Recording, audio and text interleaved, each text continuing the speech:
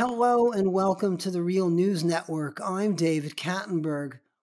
As Russia's assault on Ukraine grinds on, killing and maiming tens of thousands, threatening to go chemical or nuclear, it's clear that brutal armed conflicts sometimes have salutary effects. As the war rages on, down in Vienna, Iran nuclear talks are picking up speed, and there seems to be a connection. The aim of negotiations to revive the Joint Comprehensive Plan of Action, or Iran nuclear deal. The deal's first incarnation was struck in July 2015. It seemed to be solid. Iranian compliance was confirmed twice in 2015 by the Trump administration, still under dogged pressure from Israel and its patrons in the US Congress. In the spring of 2018, Trump reneged on the deal.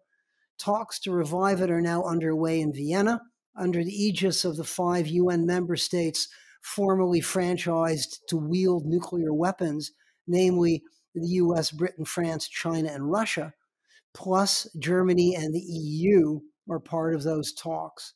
Not surprisingly, negotiations appear to be lubricated by Iranian oil, with Russian oil and gas now under sanction, though still flowing. Western states are desperate to feed their fossil fuel addiction. Joining me to talk about all this today are Medea Benjamin and Elena Sokova. Medea Benjamin is co-founder of the US-based peace group CODEPINK. Among the powerful people Medea has loudly but peacefully ambushed in public Donald Rumsfeld, Donald Trump, and military officers waiting to attend a Halloween party at the Obama White House. Medea Benjamin is the author of 10 books, the most recent, Inside Iran, The Real History and Politics of the Islamic Republic of Iran. Medea Benjamin joins us from Washington, D.C. We're also joined by Elena Sokova. Elena Sokova is the executive director of the Vienna Center for Disarmament and Non-Proliferation. Sokova co-authored a 2015 report entitled The Case for Highly Enriched Uranium-Free Zones. Sokova writes and lectures widely on nuclear disarmament issues and on the peaceful uses of nuclear energy and technology. Elena Sokova joins us today from Vienna. Thanks to the two of you for joining me today here on The Real News. Elena Sokova, let's start with you. Can you tell me where the Iran nuclear talks stand at this moment? And it might be useful to our viewers and listeners to super quickly review just the history of the deal. I've kind of summarized the history of the deal, but if you feel inclined, you can do so just concisely and tell us where the deal and talks stand at the moment. Thank you, first of all, for the invitation. I'm delighted to be here today and also to meet Medea virtually.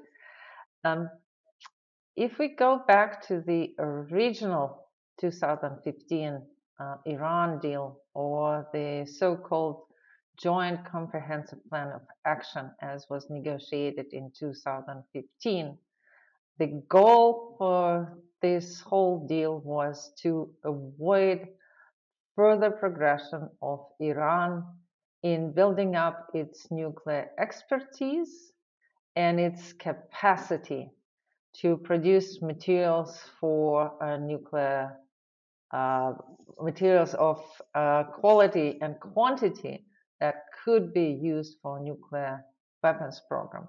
It took Obama administration several years to negotiate it, and you're correct, from the very start we had EU 3+3 and Iran negotiating a deal. The original Iran deal, the best part of it was that it not only established limits on the Iranian nuclear program, its peaceful part, which is certainly connected to what could be utilized for military program, but it also established an extremely intrusive verification system much beyond regular inspections that are usually done by the International Atomic Energy Agency in other countries with nuclear programs, peaceful nuclear programs.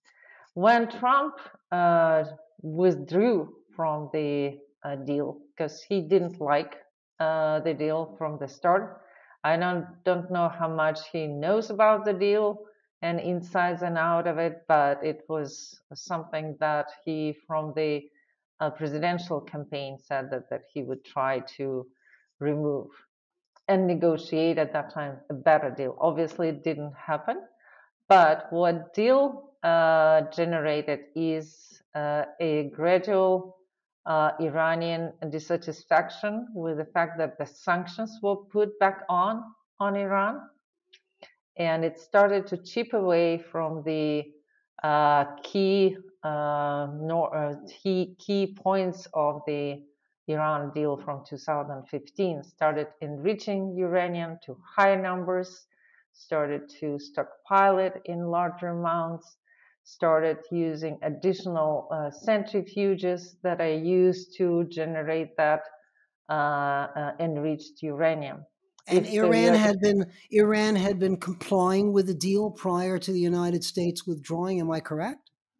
Absolutely. That there was no problems regarding its adherence to the deal, and every single dot was checked. And as I mentioned, there was a very intrusive and very elaborate verification system that was put in place to ensure the compliance with the deal. But as after the withdrawal and the reintroduction of sanctions, Iran, as I mentioned, started to add new things that were not consistent with the JCPOA, as possibly also as a pressure for the European countries and other participants in the deal to get back to and remove sanctions. And some of these developments were quite worrisome.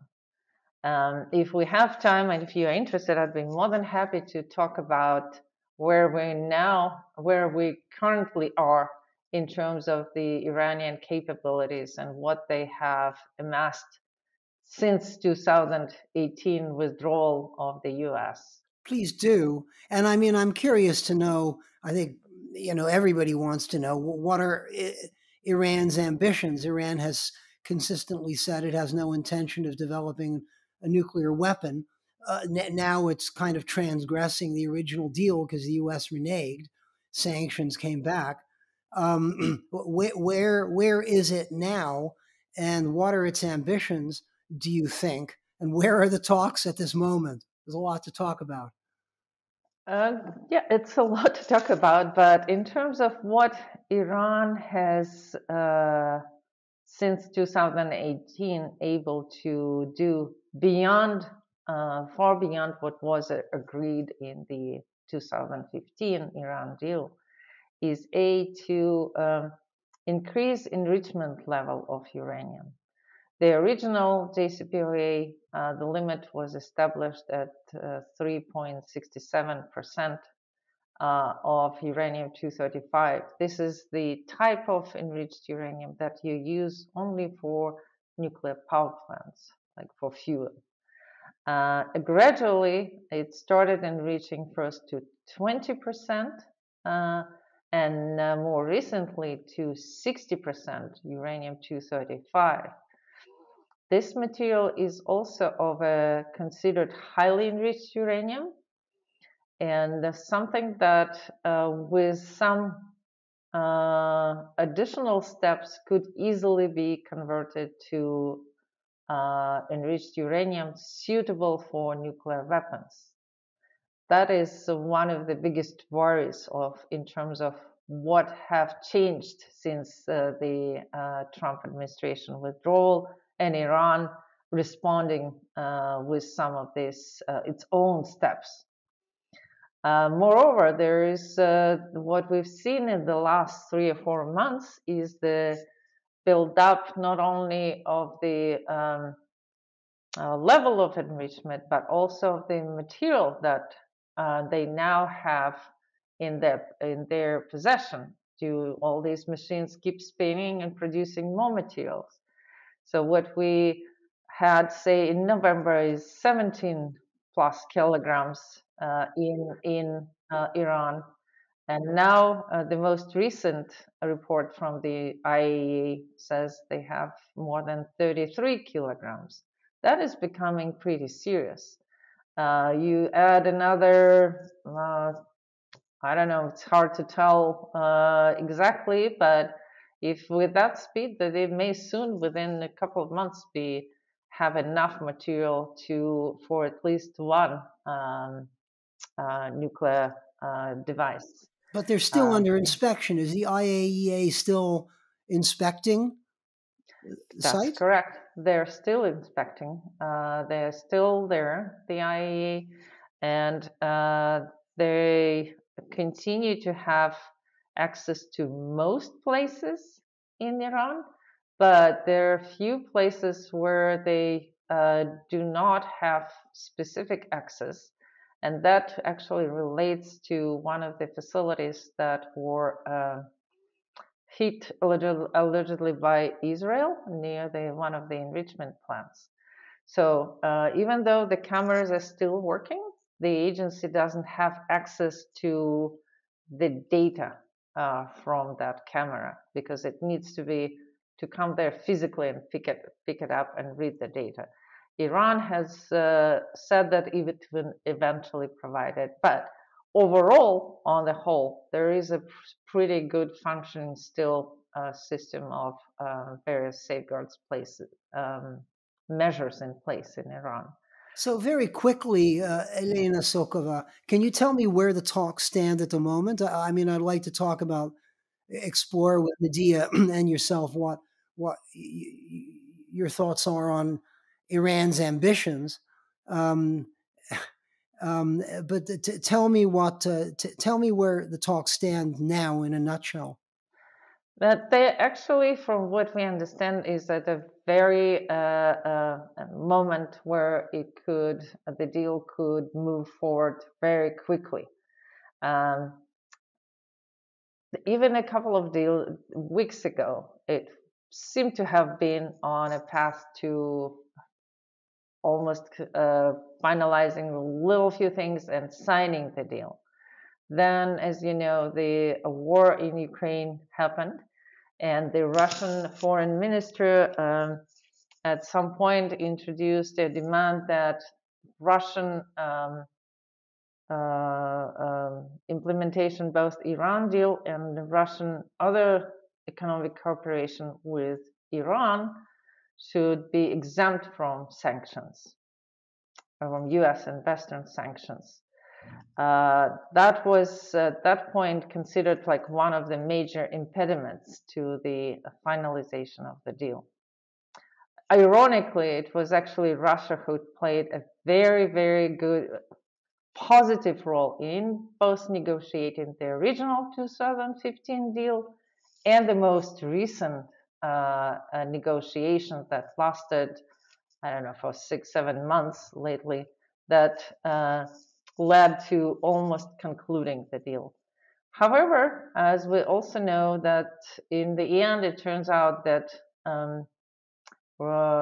Russian work on the JCPOA deal, because Russia is a key player there. It takes away this enriched uranium. It provides other services for the implementation, is critical, and that is going to be exempt. So what I understand now, the biggest issue is not about Russia standing on the position, but it is the designation or removal of the designation of the Iranian Revolutionary Guards from the US list of terrorist organizations. That is one of the remaining last contention point. And where are we going to go with that? It's a big question mark. Medea, Benjamin, you've been to Iran. You visited Iran on how many occasions? Three. Three times. Wow. Medea, what are your thoughts on all this? And I'm wondering what your estimation of Iran's ambitions are. Do you think Iran wants to develop a nuclear weapon? I think Iran wants a deterrent to being attacked and sees the examples of countries that gave up their ambitions and how they were invaded, as opposed to the case of North Korea, let's say, that has nuclear weapons. On the other hand, I think Iran wants to certainly get the sanctions lifted.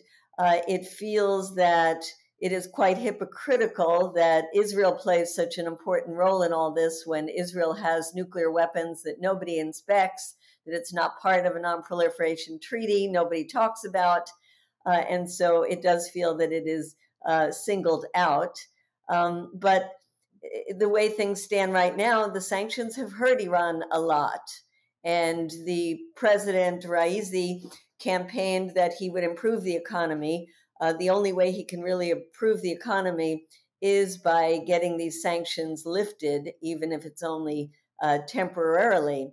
I do want to fault the Biden administration for taking this long on the deal, because it's something that many of us expected would happen literally in his first week of office. He would just sign executive order, we're back in the deal. And so all this time has created more problems. And of course, now we have the issue of Ukraine.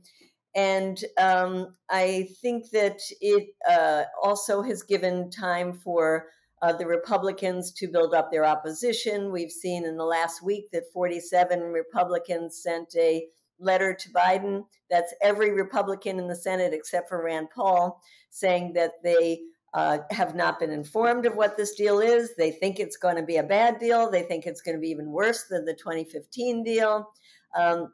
They are upset that it doesn't include the issues of ballistic missiles or Iran's role in the region, and that they will do everything they can to try to see this either not come into being now, or they will reverse it as soon as they have more control.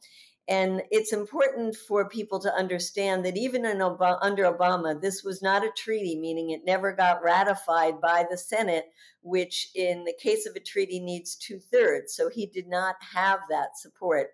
And so really it is an executive agreement with UN Security Council approval that gives it a lot more weight. In this case, it will be going to Congress, just they have a chance to look at it, and they won't be asked to ratify it, but they could reject it, they could accept it, or they could do nothing. And our hope, a hope would be that they accept it, but more realistic is that they do nothing, and that this agreement then could go into effect. But it's not done until it's done. We've been hearing, as Elena says, for weeks now. It's any matter of days. We hope that is true, but given how volatile politics are at this moment, we won't pull out the champagne until the deal is signed. And of course, the whole core of the Republicans' arguing points and Trump's arguing points and Israel's arguing points and even the EU is that Iran is a malign player. Iran has, proxies throughout the region. It supports Bashar al-Assad, and it supports Hezbollah and Hamas, that are labeled as terrorist organizations. And it's advancing a nuclear program, and it's just a threat to the whole region. It's the biggest terrorist state on the planet. This is what those folks amongst the Republicans argue. It's, of course, what Israel argues. What's your thought on that? My thought is that there's just way too many malign players in the Middle East, and it's U.S., Israel, Iran, the Saudis, and I can go on and on. I mean, the Middle East, the poor people there have been suffering for decades from all of these malign players. And it is important that this deal be signed so that the U.S. and Iran can talk about other issues. It's interesting that during this time, there's actually been talks between the two mortal enemies of Iran and Saudi Arabia, that Iran just broke off after the Saudis executed 81 people in one day, including 41 of them Shia, and Iran is Shia, and many of those Shia in Saudi Arabia have been discriminated against for since the time of the founding of the Saudi regime. So I don't want to justify Iran's actions in the region, but I want to put them in the context of this these proxy wars that have been going on. And if you look at the catastrophic situation in Yemen, for example, you'll see that it was the Saudis who first got involved in an internal conflict in Yemen. And later on, and quite reluctantly, I would say, the Iranians got involved. And then the US pours weapons into the entire region, making great profits for US weapons companies, but making even more volatile situations throughout the Middle East. And then there's the US $3.8 billion a year support for the Israeli military that just adds more fuel to the fire. So I think given the situation in Ukraine, maybe people are a bit more sensitive about wanting to calm conflicts in other parts of the world, like in the Middle East. That could act in favor of this nuclear deal and could also act in favor of the Biden administration following up the nuclear deal with more talks with Iran. As long as we can keep the Republicans at bay, this could be a positive thing for the region. I'd like to ask you a question, Medea, and Elena. Then you, after Medea, Elena, you can comment. Let's talk about this elephant in the room. It always astonishes me that these Iran nuclear talks go on and on and on. And you're reading the reports in the papers and in the media, and there's never, ever, ever any reference to Israel's own nuclear weapons arsenal. And Israel, launches new routine assaults on Syria. Just back in February, it launched an assault on a Iranian drone factory in western Iran, and apparently almost wiped out Iran's fleet of drones. It just did it. And Iran reportedly responded by attacking the base in Erbil, where the assault reportedly came from, engineered by the Israelis. But should Israel's own nuclear arsenal be outed? Should Israel be brought into these Iran negotiations in the context of a larger Middle East, nuclear-free Middle East conversation? It's a big... Should they, yes. Will they, no? And it is, I think, to a large extent because Israel has the cover of the United States. Not only does the U.S. give Israel massive amounts of money every year, and let's remember, Israel is a middle-income country, shouldn't be getting any money from the United States, but Israel has also played an outsized influence in trying to stop the U.S. from getting this deal with Iran. You might remember that during Obama's time, Netanyahu came and addressed a joint session of Congress to say that we shouldn't get into the deal. And then we have the outsized influence of Israel in convincing Trump to pull out of that deal. And now we have Naftali Bennett, who has not been so public in trying to influence the U.S., but certainly behind the scenes has been trying to do it. And this is very problematic for U.S. Politics. But it also does show to not only Israel, but people throughout the Middle East. And Elena, you'd have a better sense of this in terms of throughout the world, how these international agreements and international law and all of this, it's all selective and it's all hypocritical. And so I think the fact that Israel is sheltered by the United States, and let's face it, the Western countries as well, you don't hear European countries wanting to out Israel in terms of making them admit how many nuclear weapons they have and forcing them to join international agreements. But I would love to hear Elena on this as well. Yeah, Elena, what are your thoughts on this? I wanted to add that one of the things that what we're discussing here is whether it makes sense to engage Israel in these talks or not. I would say no, because it's complicated enough. And if we want also to look at the example of previous efforts to negotiate or at least start negotiations of first the nuclear weapons free zone in the Middle East or WMD zone in WMD free zone in the Middle East. These processes have proven to be very unsuccessful, prolonged, and dragging for years. We never were able even to formally launch the weapons of mass destruction free zone in the Middle East, despite the number of years spent on trying to revive it. So bringing in Israel or bringing in other issues in the discussion of the renewal of the Iran deal is not advisable at all. If we want to make progress, this issue needs to be kept separately. Otherwise, we'll just drown in and never reach anything. And I think I demonstrated saying how much Iran made progress in its enrichment program. It also gained additional experience in using more advanced centrifuges, also in experimenting with metal highly enriched uranium. These are key skills and knowledge that Iran is gaining. And what we need to do is to limit its capacity to move forward and make even more progress. So I would keep these two things apart.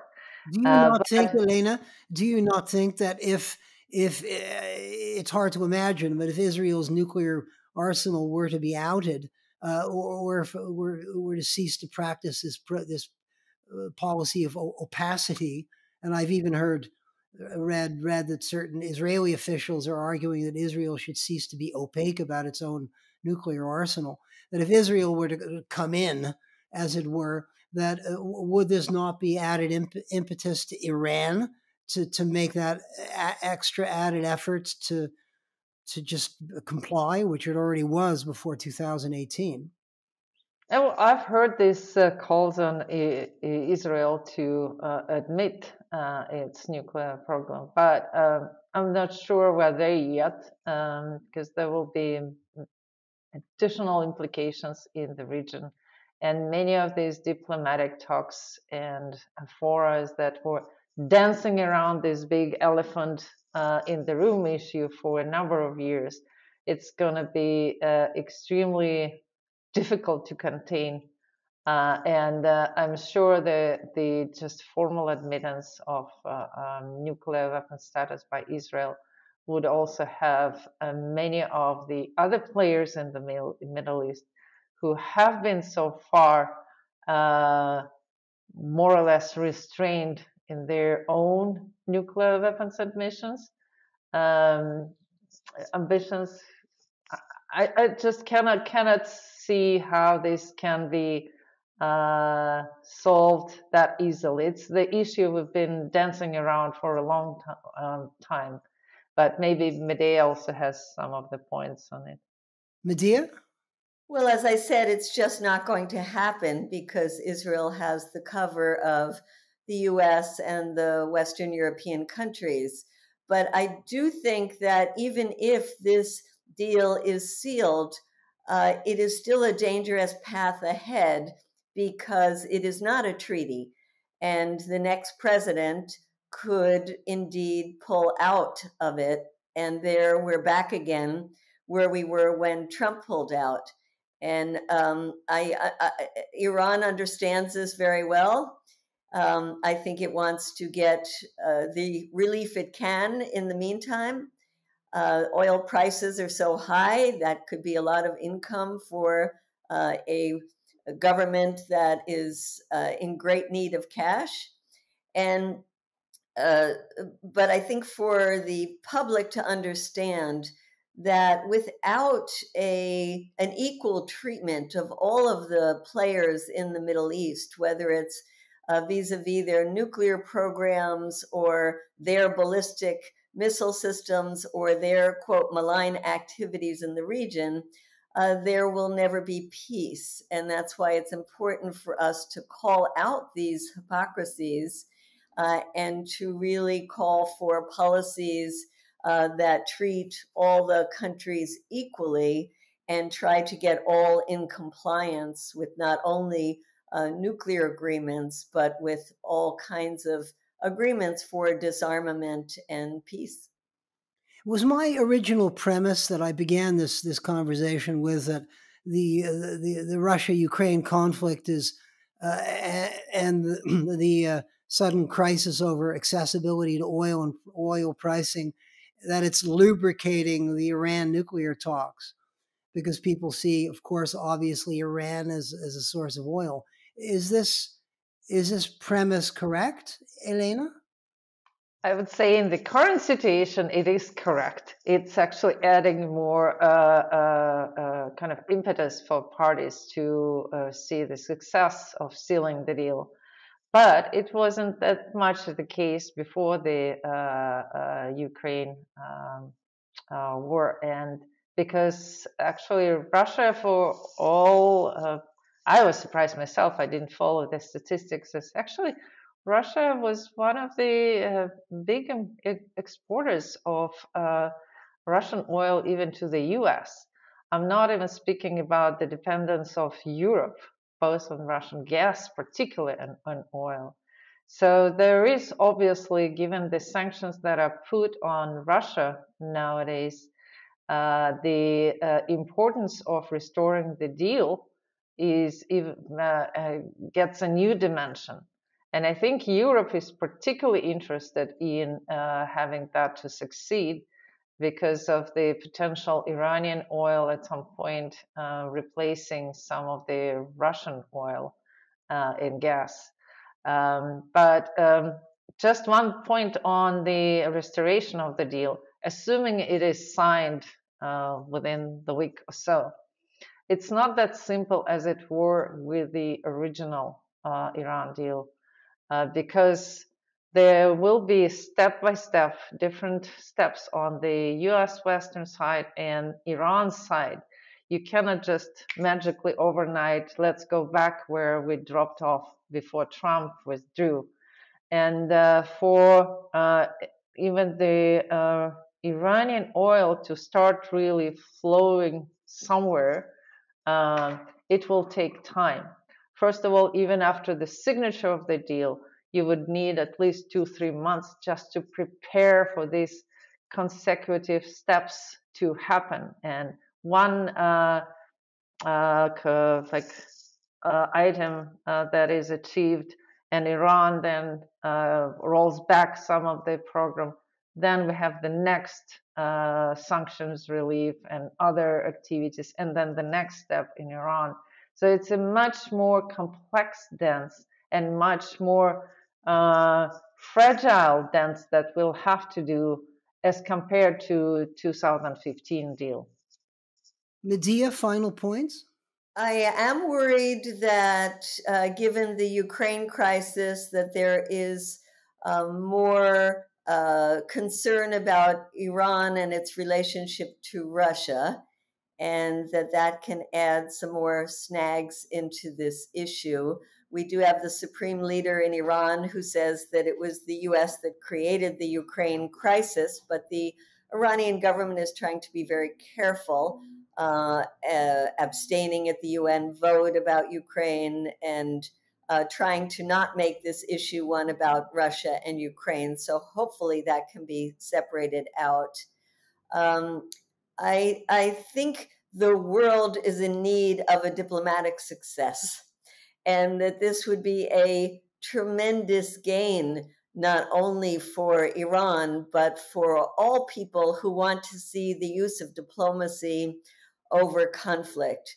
and perhaps it would give some momentum to the peace process with US and Russia. And that's a big hope, but let's keep hope alive.